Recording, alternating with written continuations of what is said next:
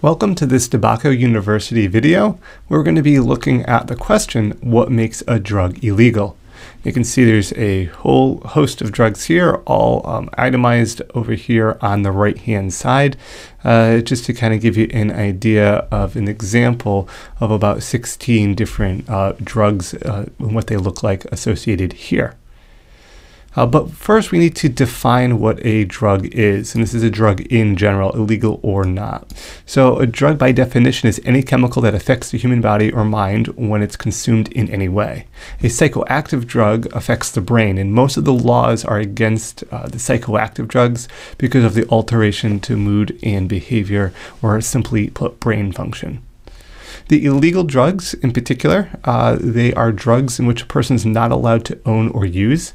The law says a person cannot own a controlled drug without permission. So this is what classifies or defines an illegal drug. Getting into prescription drugs compared to over-the-counter drugs, so we hear these terms used quite a bit.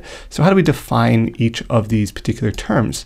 Well, a prescription drugs are pharmaceutical drugs that requires a medical prescription to be legally dispensed. So they have the control step in there. Over-the-counter drugs can be obtained without a prescription, and the goal is to control the potential for misuse. That's why there's prescription and then called over-the-counter drugs.